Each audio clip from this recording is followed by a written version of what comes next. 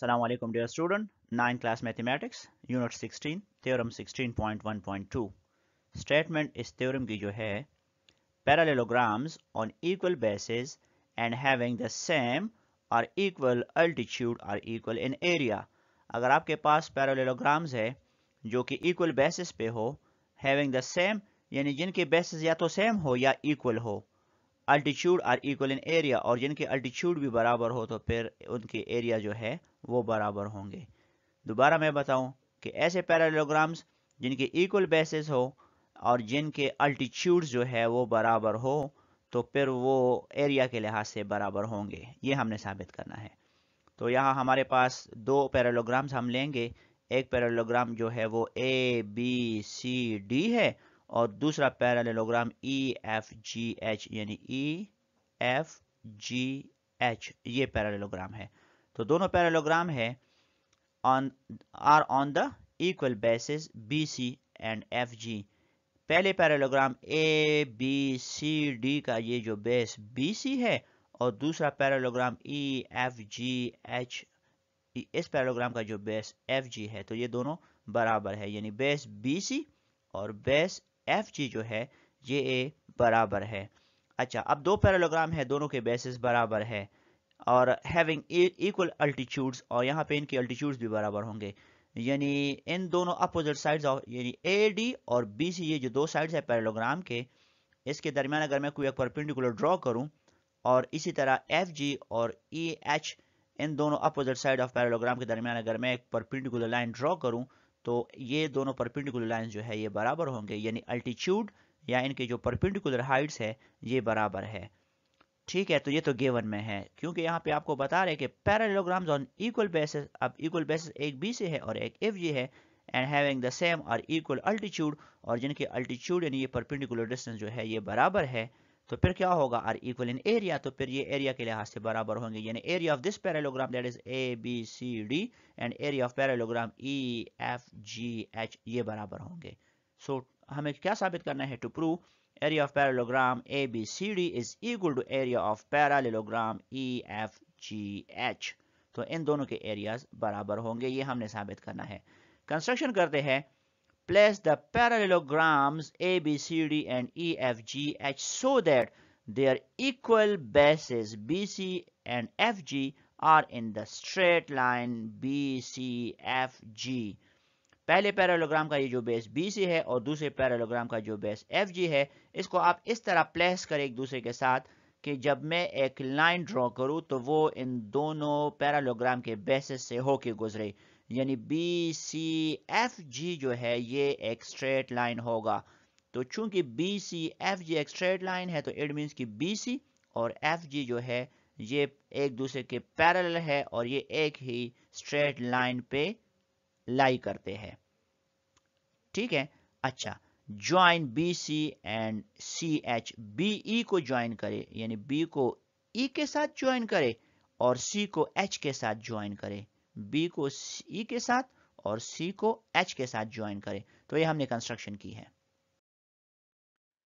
Proof की तरफ बढ़ते हैं। लेफ्ट साइड पे आप स्टेटमेंट्स लिख के, राइट साइड पे रीजंस लिख के, the given parallelograms A, B, C, D and E, F, G, H are between the same parallels।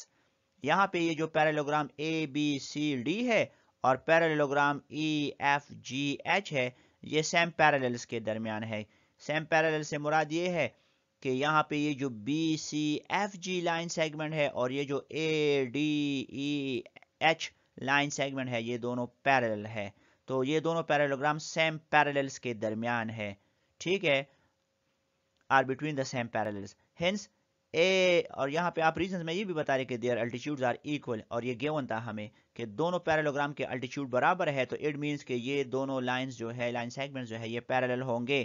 Hence A D E H is a straight line, A D E H is a straight line parallel to BC, जो कि इस BC के parallel है यानी ये line इस line के parallel है या ये लाइन इस लाइन सेगमेंट BC के पैरेलल है। ठीक है, therefore major BC is equal to major FG, लिहाजा BC और FG जो है ये तो गिवन में है कि BC is equal to FG, BC और FG जो है کیونکہ آپ کو بتایا گیا تھا کہ دونوں پیرالوگرام کے جو بیسز ہے یہ برابر ہے، تو بی سی بیس اور ایف جی بیسز جو ہے یہ برابر ہے، یہ گیون میں ہمیں دیا تھا۔ اچھا، اب ایف جی جو ہے یہاں پہ چونکہ وہ ای ایچ کے برابر ہے، کیوں؟ کیونکہ پیرالوگرام کے جو اپوزٹ سائڈز ہے وہ برابر ہوتے ہیں، تو ایف جی اور ای ایچ برابر ہوں گے، تو میں ایف جی کی جگہ ای ایچ یہاں پہ لکھوں گا، تو ایف جی کی جگہ میں ای ایچ لکھوں گا، یعنی میئر بی سی جو ہے وہ میئر ای ایچ کے برابر ہے، میئر بی سی جو ہے وہ میئر ای ایچ کے برابر ہے۔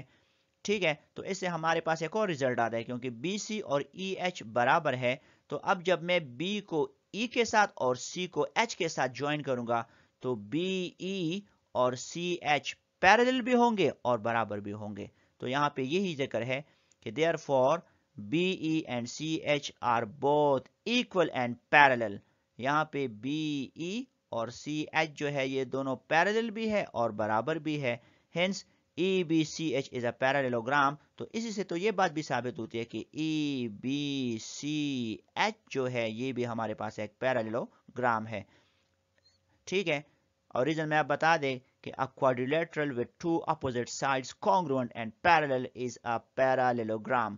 جب آپ کے پاس کوئی کوادریلیٹرل، یہاں پہ جو کوادریلیٹرل ہے ای بی سی ایچ، اس کوادریلیٹرل کے اپوزٹ سائڈ یعنی بی ای اور سی ایچ یہ پیرالل بھی ہے اور کانگروئنٹ بھی ہے، تو یہ پیرالوگرام ہوگا۔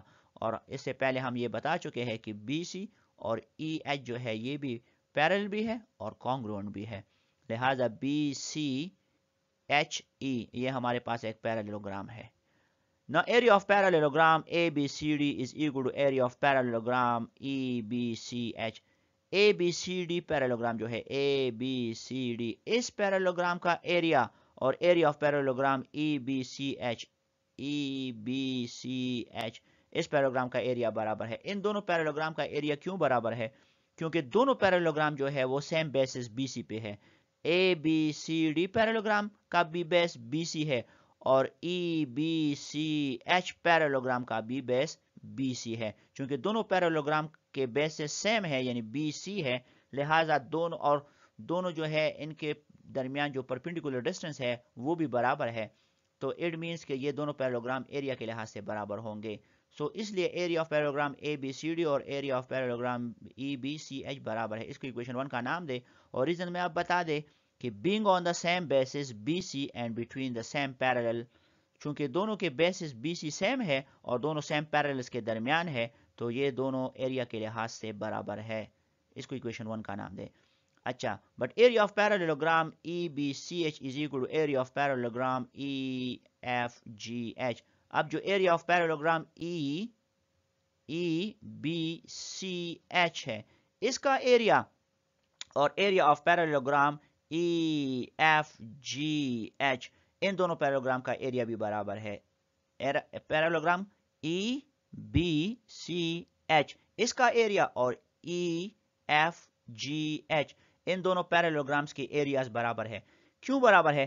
کیونکہ اب یہ دونوں پیرالوگرام سیم بیس ای ایچ پہ ہے، یعنی ای ایچ جو ہے یہ بیس اس پیرالوگرام ای بی سی ایچ کے لیے بھی ہے یہ بیس، اور یہ بیس ای ایچ جو ہے یہ پیرالوگرام ای ایف جی ایچ کے لیے بھی ہے۔ پھر دونوں کے لیے سیم بیسز ہے دونوں پیرالوگرام کے لیے، اور دونوں کے جو پرپینڈیکولر ہائٹس ہے وہ بھی برابر ہے، تو لہٰذا area of پیرالوگرام E B C H اور area of پیرالوگرام E F G H جو ہے یہ برابر ہے۔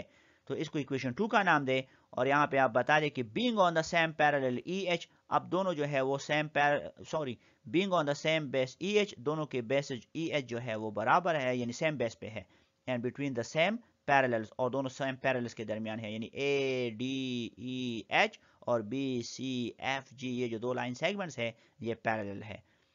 اچھا، ابھی آپ نے یہ ایکویشن 1 میں یہ پروو کیا ہے کہ area of پیرالوگرام a B C D اور area of پیرالوگرام E B C H برابر ہے، یعنی area of پیرالوگرام a B C D اور area of پیرالوگرام E B C H یہ برابر ہے، اور ایکویشن 2 میں پھر آپ نے یہ ثابت کیا ہے کہ area of پیرالوگرام E B C H اور area of پیرالوگرام E F G H یہ برابر ہے۔ تو یہ پیرالوگرام اس پیرالوگرام کے برابر ہے اور یہ پیرالوگرام اس پیرالوگرام کے برابر ہے، تو اٹ مینس کہ یہ جو فرسٹ اور تھرڈ پیرالوگرام ہے یہ بھی برابر ہوں گے، یعنی hence area of پیرالوگرام a B C D is equal to area of پیرالوگرام E F G H, یعنی اے بی سی ڈی اور ای ایف جی ایچ یہ دونوں پیرالوگرام بھی ایریا کے لحاظ سے برابر ہوں گے، کیونکہ 1 اور 2 سے ہم یہ ثابت کر چکے ہیں۔ 1 میں فرسٹ پیرالوگرام سیکنڈ کے برابر ہے، سیکنڈ ایکویشن میں سیکنڈ پیرالوگرام تھرڈ کے برابر ہے، تو فرسٹ اور تھرڈ پیرالوگرام جو ہے یہ آپس میں برابر ہے، اور یہی ہم نے ثابت کرنا تھا۔ تو اس کے ساتھ یہ تھیورم کمپلیٹ ہوتا ہے۔ اگلی ویڈیو میں نئے ٹاپک کے ساتھ پھر ملیں گے۔ مجھے اپنے دعاؤں میں یاد رکھیے۔ اللہ حافظ۔